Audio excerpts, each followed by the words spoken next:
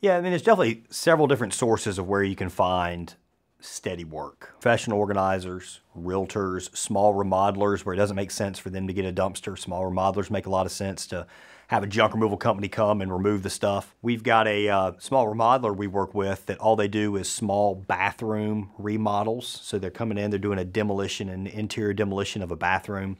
So we're hauling off tile work and sinks and old cabinetry and stuff like that. So it's a pretty small job. It doesn't make sense for them to get a dumpster. It's actually much more cost effective, not to mention a better experience both for the contractor as well as the homeowner.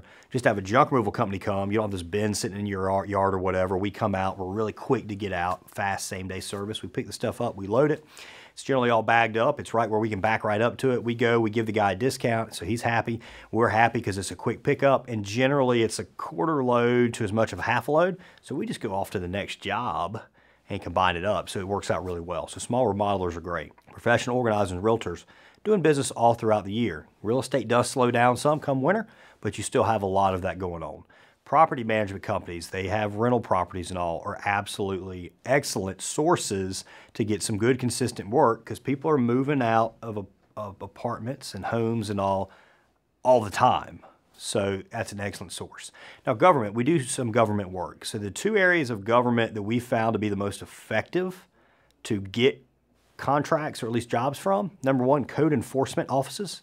So if you have illegal dumping taking place or somebody has just trashed the outside of their home and it's against local zoning ordinances, then they're going to have a junk removal company come and actually remove those items. So sometimes they're difficult. Sometimes you're going down some big embankment and you're grabbing stuff and you're having to haul it up. We've even had from time to time, we've had to get a winch, tow truck winch, even an excavator to kind of get some of the stuff out that's been like dumped down an embankment. The very common situation is somebody that's trashed the outside of their home and it's against the zoning ordinance.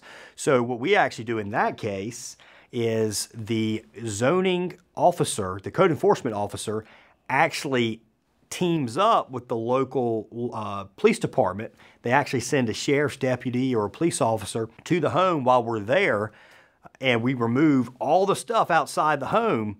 And the reason the police is there is we're taking people's stuff.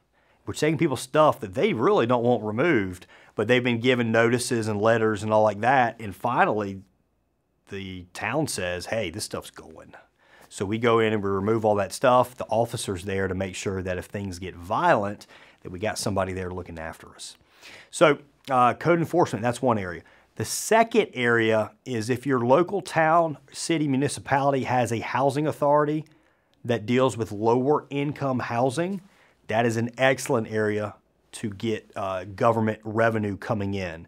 So you need to look up your local housing authorities and then you start networking. And it can take a period of time. Remember, they've probably been working with somebody for a while, so they're going to really have to get to know you. And you're going to have to network with them, or this other company is going to have to screw up, or the owner retires or dies or gets sick or something for you to actually be able to get entry into it. But start cultivating that relationship now, knowing that, hey, it might be 2 years, 3 years, 5 years, 10 years before it actually pays off. But they can be very lucrative once you get those local housing authority contracts.